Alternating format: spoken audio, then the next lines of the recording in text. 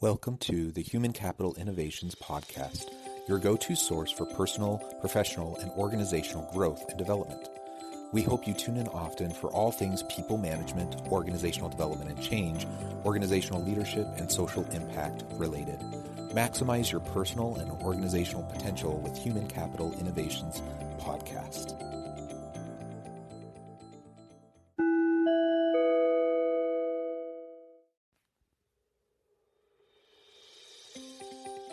Welcome to the Human Capital Innovations Podcast. In this HCI podcast episode, I talk with Dr. Keith Merron about building extraordinary organizational cultures.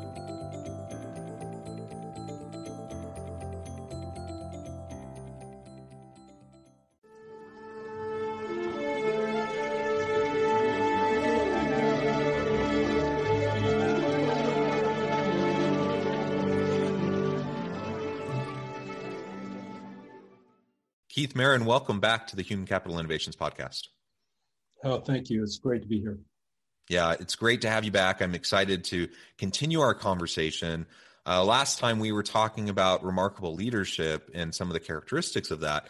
And I would encourage listeners to go back into our back catalog and to check out that episode. That was a really great conversation. Today, we're going to be focusing, really on a subcomponent of what makes for great leadership, and that is building extraordinary organizational cultures. I think great leaders know how to do that, and everything that they do, all their activities, all of their involvement with their people is built around this idea of they need to create, maintain, and sustain a really healthy, dynamic culture for the organization in order for people to achieve their greatest potential. So we're going to explore that together today. As we get started, I wanted to share Keith's bio with everyone again, in case you didn't catch the last episode. Dr. Keith Merron is a highly respected organizational consultant and leadership developer, and is the founder and managing partner of Leadership Pathways, as well as a partner at Barbera Annis and Associates. Keith received his doctorate from Harvard University in 1985, where his studies span the fields of human and organizational development. His early research on the relationships between human development, managerial effectiveness, and high performance played a profound role in helping shape a whole new field of study called spiral dynamics. Keith has designed and led over 100 seminars and workshops for leaders. In partnership with his clients, he has successfully conducted over 25 large system strategic, cultural, and technical change efforts. Companies hire Keith for one of the following three reasons: to achieve sustainable high performance and industry leadership, to design and lead innovative leadership training programs, and for building extraordinary organizational cultures, which we'll be talking about today. His work has positively impacted companies like Hewlett-Packard, Amera Group Corporation, Medcath, Wang Laboratories, General Public Utilities, World Corp, CSAA, Endocare, the Healthcare Financial Management Association, as well as 350 other companies and organizations. Additionally, he is the author of 5 books on human and organizational change, and I'll list all of those in the show notes. Keith teaches leadership, teamwork, and change management at the Holt School of Business, and is a high-demand speaker on the subject of leadership and building extraordinary organizational cultures. So welcome back, Keith. It's awesome to have you back on the podcast. I'm excited to have this conversation. Before we launch in to the dialogue, anything else you would like to add by way of background or personal context for the listeners? Gosh, I think you have a little bit of an older bio. Yeah, I should add the 6th book. My most recent book is The Art of Transformational Coaching. We'll talk about that a little later. But I do want to mention something that you might find of interest, which is that you may recall, and many of the listeners may or may not know, that in 1982, a book came out called Corporate Cultures. And it made the whole concept of corporate culture famous. It was written by Terry Deal. And it was along with In Search of Excellence, which came out at the same time. Both of those books really put the concept of corporate culture on the map in a big way. And the reason why I'm mentioning this is because Terry Deal was my doctoral advisor at Harvard. And so I got in on the ground floor of this culture change movement. And I've been, probably because I studied with the guy who wrote the book, been doing more culture change work and culture development than just about anybody on the planet. It's what I love to do. It's where I put my attention, and I help leaders create healthy cultures. So it is a topic very much on my mind and in my heart for the past close to 40 years now. That's wonderful, and thank you for sharing a little bit of that history and background. That's really incredible that you have that direct connection. Yes. And it does speak to not only your level of expertise and experience, in the field and in this particular topic area, but I appreciate the passion for the topic. It's a passion that I share for organizational culture and change leadership.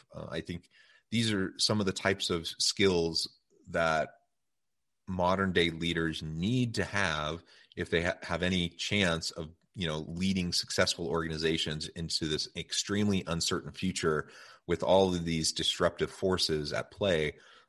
We just need to be agile. We need to be flexible and adaptive, and that's hard to do while maintaining a healthy, dynamic culture where people feel empowered, they feel supported, and that the people within the organization have the opportunity to maximize their potential to their own benefit, but to the benefit of the organization as well. So that's not an easy thing to do, and that's why we talk about these things to hopefully give people some ideas on what they can do to start, making a bigger impact in their own workplace.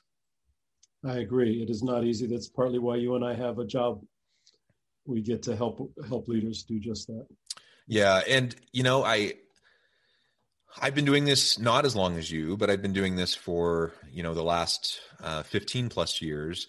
And the more I do it, the more I realize it is hard. It's not easy, but it's also not often rocket science either. There are principles that you can carry out, like if you follow sustainably and consistently, that can make a huge impact. And it's not rocket science. And so I'm hoping that we can distill down, some key points that anyone listening can start to think about, self-reflect on, consider how, they might be able to make an immediate difference for their people, even starting today or tomorrow. They can go out and they can start doing some things to create a more dynamic and healthy culture within their organization.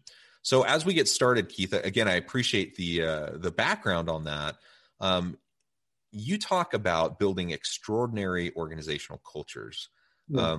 Why do you use the word extraordinary? I think everyone knows they want a good, healthy, dynamic culture.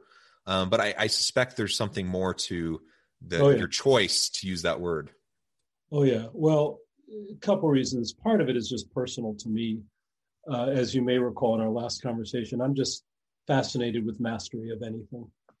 So most of my books have a strong bend toward what does it mean to do something remarkable, or to be remarkable, or create something remarkable, and achieve some form of mastery. And so that I'm just fascinated by that.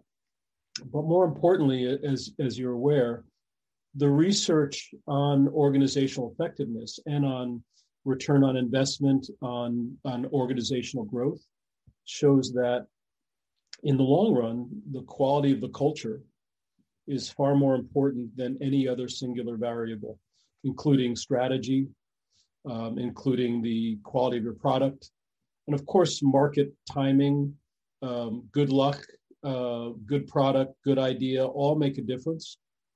But they make a difference in a given moment in time. You can put a product out there or a service out there, and it could be great at one point in time, but then the greater it is, the more you'll have competition coming in to try to do even better than you. And so the question becomes, how do you create a culture that can build and build and build?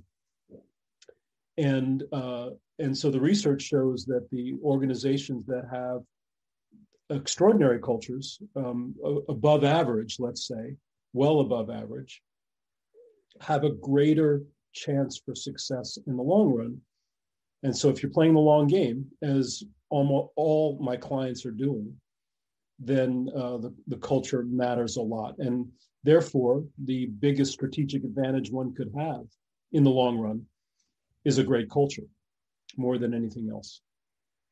Yeah. Oh, I completely agree with that. And it's interesting to me because I see so many organizations and leaders, usually well-meaning, but they undermine their own sustainable, dynamic, healthy culture by some of these short-term choices that they make in terms of strategic direction, product launches, how they engage with their customers, how they lead their people and manage their people within the organization. And so the bigger picture, like long game, the long-term look at the role of organizational culture and having that dynamic culture, it really does matter. And when we get too caught up in the current moment, in quarterly earnings reports and all those sorts of things, we tend to be really great at short-term orientation in Western cultures, particularly in the United States. There's some benefit to that, but honestly, it can also really undermine your focus and your attempts towards this long-term culture. What would you suggest to clients as a way to stay grounded and connected to these long-term goals and your long-term cultural orientation in the midst of immediate challenges that you're facing? You have disruptions, you're worried about the pandemic, whatever. You start to take shortcuts around your people, around the organizational cultural elements, and then before you know it, you're spiraling and doing a lot of things that you wouldn't have done a year prior. What can leaders do to stay connected and grounded? Well, I think that it starts really with a personal choice. It's not now if you're in an organization that is already short-term oriented, then it's difficult. But I'm going to speak to the leader who has control over their destiny in some meaningful way. And so it really is a personal choice. And it's where do you stand in your life? Are you leading with the intent? Are you building an organization with your intent to sell? Or are you building it with the intent to last? Are you building an organization where you want to have a legacy and where that organization endures well beyond you? And those are personal choices as far as I'm concerned. You can go in either direction and anything in between. As soon as you pitch your tent in the arena of short term, then you make decisions such as, well, I need some investment capital from an angel investor or from venture capitalists. And venture capitalists, as we all know, have kind of a 3 to 5 year time horizon. And their intent is very clear: build it to sell. They want an exit strategy, and their money is not patient. Their investment is not patient. And so you kind of sell your soul to the devil in a sense. And I'm not saying a venture capitalist, all my venture capitalist friends might not like hearing this, but you sell your soul to, or you sell your business to a venture capital company that has a short-term horizon, already it's going to be tough to build anything of legacy. Now you still can, depending on who you're partnering with and depending on what their aims are. But it's kind of go big or go home in the venture capital world. But somebody who is building a company to last and really wants to leave a legacy states that up front, names it, declares it, partners with investment capital that is a little more patient and who understands that, and now they have a chance. Similarly, when they sell the company to a private investment firm or something like that, or private equity, there are different kinds of private equities. Some are patient, some are not. So I think it really starts with what is your stance right from the get-go. And now you have a greater ability to build over time because you have partners who are patient with you. Once you're clear that you want to build over time, then every single investment you make, every single choice you make, you're facing the same question. Do I take a shortcut or do I not? And I don't think there's any secret sauce here. Just keep looking at the long run and ask yourself the question, which is the best way to go? Do I lay people off or do I not? Do we put this product out that has some problems with it? Or do we wait another quarter until it's ready to go? What happens if we put it out sooner? Well, we may make more money right now, but we may pollute our reputation. I'm saying that those choices are going to be in front of every single company and every single leader, and it starts with one's own personal stance, and then the choices become clear. Yeah, I think that's well said.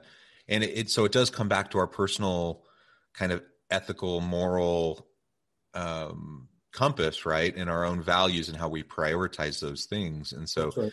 if we prioritize long-term growth, sustainability, legacy, investing in our people, if those are our top priorities, that will trickle down into all of the small everyday decisions that we're making within the organization, all of the policies, practices, procedures, how we interact with our people, how people are held accountable, all of that, right, will be built around these longer term visions and priorities.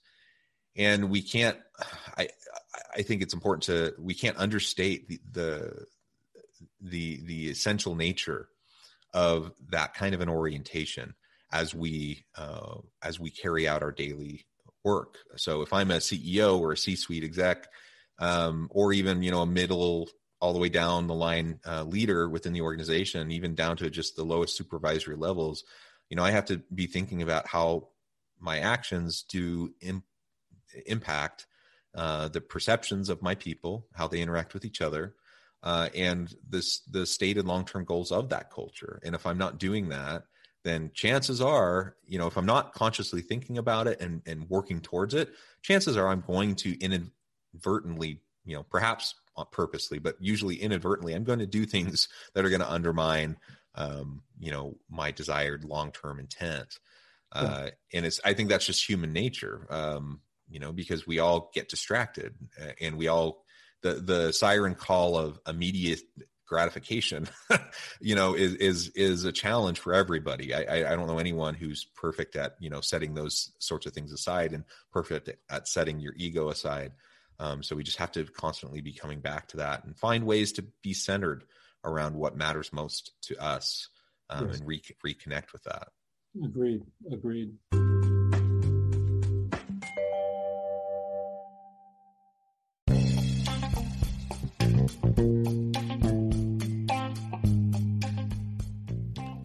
I'm excited to announce the publication of my new book from HCI Press, The Alchemy of Truly Remarkable Leadership: Ordinary, Everyday Actions that Produce Extraordinary Results.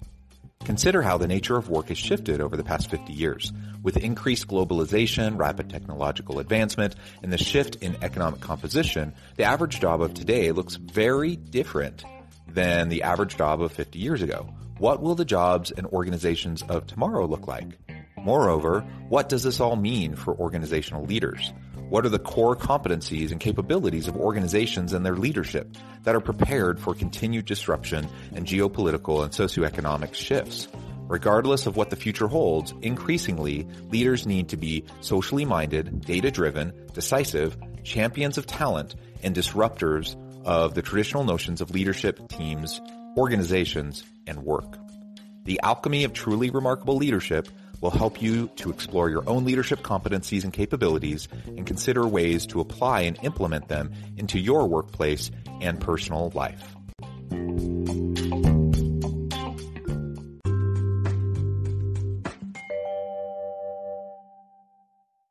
Most of the leaders that I know that are really extraordinary, and I know a number of them at this point in my career, they recognize this, and here, this is just a simple example that everybody knows well. Almost every corporation on the planet has a set of values, and they put those out there. This comes from the research that we did 40 years ago, and Terry Deal really did it. I was learning from him, so I should say he did it, but I was quite familiar with this research that showed that to create a strong organizational culture, you need to have a set of principles that guide us. Well, so everybody knows, you and I know, we face this all the time. We face decisions where, what do I do? Do I go after the money? Do I cut corners here? And what are my values tell me? Well, my values are almost always enduring. Values for excellence, values for honesty, values for demonstrating care for other people. Those are principles that we all live by. But in any given moment, we're faced with a choice. Well, the leader of the organization that stays true to the values of the organization and him or herself will create greater trust. That trust creates loyalty. That loyalty creates stability in the organization. It also attracts other people who share those same values.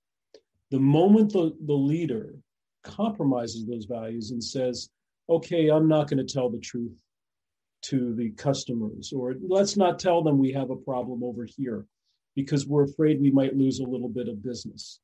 Wells Fargo, who bends the data around their income in order to poof up their stock value, in order to attract more customers in the short run, the trust level plummeted the moment they made that decision. Had they made a different decision and said, no, we're not going to try to poof up anything here, we're going to stay the course in terms of our values, that's the moment they reclaim or they solidify their trust. So that's a simple example. We face it all the time. You want to create a great culture? Stay true to the principles that you state. Not so easy, but that's the key. More important than any other variable as it relates to culture. Yeah. So having a clear understanding of your core values and how they're prioritized, and then staying committed to those in the long term. And you mentioned how that directly impacts trust, loyalty, commitment. What are some of those other factors that you've seen over the years, both in your research as well as your consulting work, around creating that dynamic, extraordinary culture? Yeah, so this is something I've been drumming this into all my students and all my clients for God knows how long, but the key to organizational success is alignment. Alignment and commitment are really the two variables, or alignment and ownership. And what you're trying to do when you create an organization, you're creating a condition where people are all moving in the same direction toward a clear shared goal. And they're working well together. That's what alignment is. We're working together. Our oars are rowing in the same direction toward that aim. And we feel a sense of ownership. We have a direct experience of, this is my organization.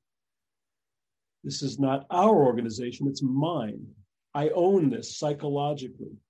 I care about what we're creating. I care about what we're doing. So those are the two dimensions that everything else revolves around. And so you ask the question, how do you create alignment? And now you get a clue to, or how do you create alignment and commitment? You get a clue to what it takes. So some of the keys are strategic clarity. Do we know where we're going? Do we know why we're going in that direction? Do we have a strategic aim that differentiates us from our competition? Do we know what we're doing in terms of our culture? Do we have a clear sense of what we're creating in the culture? Does that strategy and that culture align with each other? Are they congruent with each other? For example, do we have a innovation strategy? And if we do, that our strategy depends upon constantly innovating, we need to have a culture of innovation, a culture of creativity. Another variable would be, to what extent do we cultivate a sense of accountability and responsibility in our organization? Do we create conditions where people can choose and own? Do they have freedom of choice? If so, we'll create greater ownership. If we're highly top down and the leaders are telling other people what to do, they will comply. Others will comply. They'll go, yes, sir, yes, ma'am, I'll do whatever you tell me. But they'll be relating to the organization as children, being told what to do, or they'll do it out of obligation, not out of true choice. And we know that when people do things out of choice, they're much more likely to put extra effort, residual effort, putting into the organization. They'll be in the shower thinking about their business and their organization. On vacation, they'll be thinking about it. So I'd say those are all crucial. I think how we work together, how we play in the same sandbox is going to be also equally crucial. So I'll stop there. I'm sure that's sparking some thoughts on your end. But like you say, it's not rocket science, especially when you identify those two variables, alignment and commitment. Yeah, alignment and commitment are so key. And I think I've done quite a bit of research in terms of person job fit, person organization fit. Those speak to the alignment elements that you're describing. And so if you want broader alignment within the organization towards this common goal culture, that's the intentionality of everyone involved, that's only going to work as you attract and retain people who are in alignment with that culture, right? And yes. So that's one of the reasons why the selection process is so important, why retention of top talent and people who align with the organizational vision and culture is so key and important. And I think sometimes we really, sometimes as leaders, we think too much in terms of the metrics behind people and their performance, and not enough about some of those really difficult to quantify elements like alignment and someone's commitment to the culture, because that makes a huge difference in the long run. Yeah. So I'll give you to build on what you're saying. I'll name a couple of very specific things that people can do. One of them is, and this comes out of the book First Break All the Rules, which came out about 15 years ago. And yeah, that's one of my favorite books that got me interested in a lot of what we've been talking about. Yeah, the central premise, and it plays out all the time in my client organizations and every others that I'm aware of, is that people don't leave organizations, they leave their managers. So usually the CEO of the organization is a symbol of the organization, but not many people interact with that CEO a whole lot. And so it's not the CEO's conduct that matters, because the CEO is often symbolically in front of the organization, giving speeches, talking about things, but not many people interact. The daily experience that they have is with their boss and their peers, with their team. And so the quality of that team, whether that team is working well together and whether I feel good about my boss, my supervisor, makes all the difference in the world in terms of people's experience. So I would say generate good leadership among the supervisors, and that's going to make a huge difference in the culture. The second thing, and this is something that I've learned over time, and I talk with so many leaders about this. They'll talk to me about their team and how the team isn't working well together, and then usually about 50% of the time, maybe even more, it will point to a single individual on the team, or maybe two, who aren't playing well in the sandbox with other people. And the experience of the team gets impaired significantly as a result of that one or two people. And now we have a supervisor who's responsible for that team. And the supervisor says, well, that one person performs so well, or that one person, I hate to let them go. They've got 3 kids. One of the kids has got, some kind of problem. I don't want to fire them. They've been a loyal soldier for the organization. And so they hold on to that person who doesn't play well in the sandbox, who then impairs the rest of the group. I can't tell you the number of times you take out that one person, you make the non-individual humanistic choice. It's not humanistic toward the individual, but it's extraordinarily humane for the organization or for the team. And so great leaders understand that their job is not to take care of the individual. Their job is to take care of the organization and the team.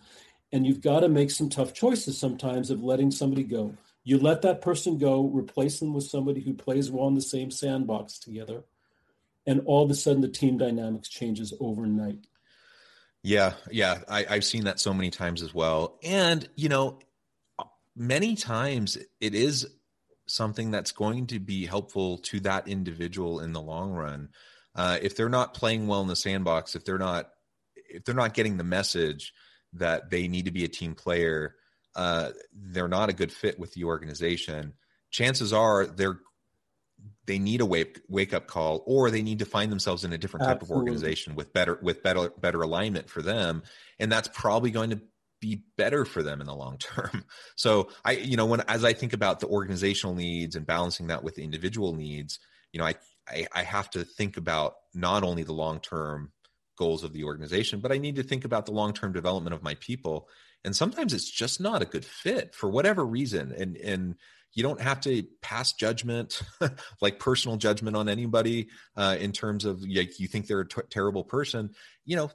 People thrive in different environments. And so sometimes it's not working out for whatever reason. Cut them loose. The organization will be better for it. And they very well may be better for it as well. That's right. I think the cutting loose or the wake up call. I just spoke with a client yesterday who has a member of her team, a senior member who's not playing well in the sandbox. And she's been hesitant to say something to that person.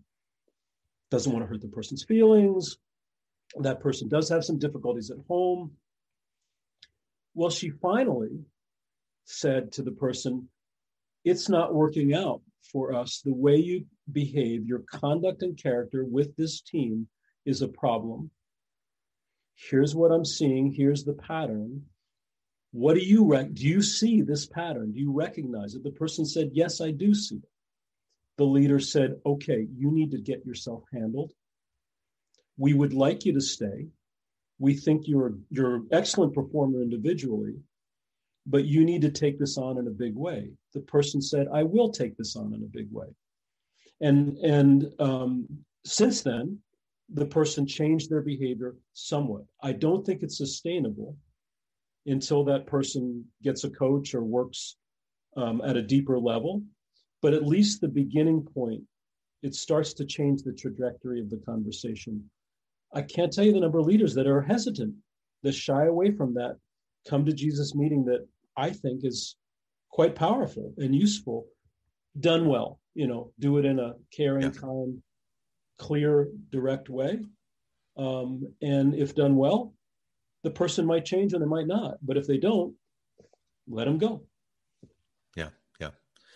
Well, Keith, thank you for joining me. The time has flown by together today, and we could continue down this path and talk for hours and hours, I'm sure. I do want to be respectful of your time, though, and let you get on with your day. So we're going to wrap things up. But before we close, I want to give you a chance to share with listeners how they can get connected with you, find out a little bit more about what you're up to currently, and then give us the final word on the topic. Yeah, sure. Well, so leadership-pathways.com is the website for my little consulting firm. And also, in addition to consulting, as you know, I do a lot of leadership coaching, executive coaching. I love doing the coaching. Often I do it as part of my consulting work, sometimes as standalone. But in addition, I recently wrote a book, The Art of Transformational Coaching, and I've developed a workshop. I've been delivering this workshop now for a couple of years. And you can go to, if you're interested in becoming a better coach, if you're a coach and interested in deepening your coaching skills, especially becoming a transformational coach, you can go to my website, artoftransformationalcoaching.com, or buy the book. And at that website, you can learn more about my workshop. I'm doing another one starting in late April, a 10-week workshop. And I'd love listeners who are interested to check that out. So good enough. That's enough for self-promotion for now. I'm not sure I have any final words. You might have some final words as well. I just want to remind listeners, and I know I'm biased. I know I am.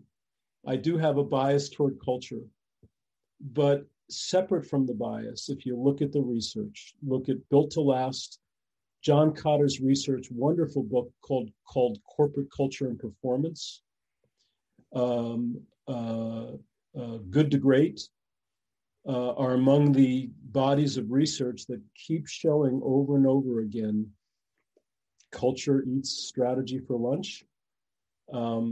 And strategy is important, but getting people aligned around the strategy is a cultural problem.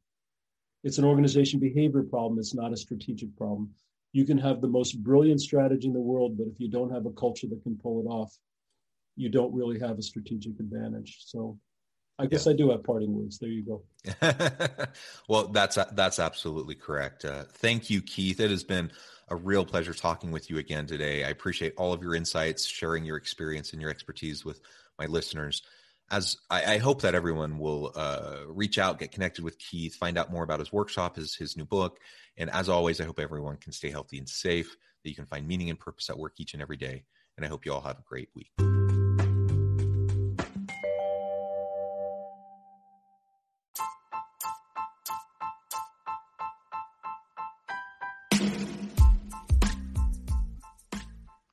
We are excited about the launch of HCI's new magazine, Human Capital Leadership.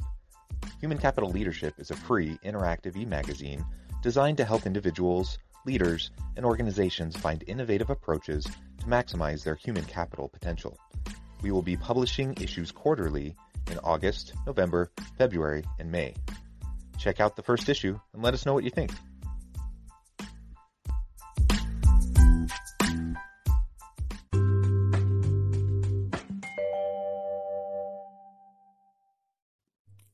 Thanks again for joining us for this episode of the Human Capital Innovations Podcast.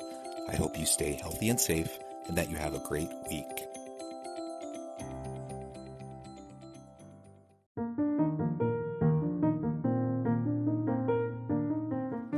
Check out our new weekly LinkedIn newsletter, Alchemizing Human Capital, exploring industry trends via original research and interviews with executives and thought leaders from across the globe.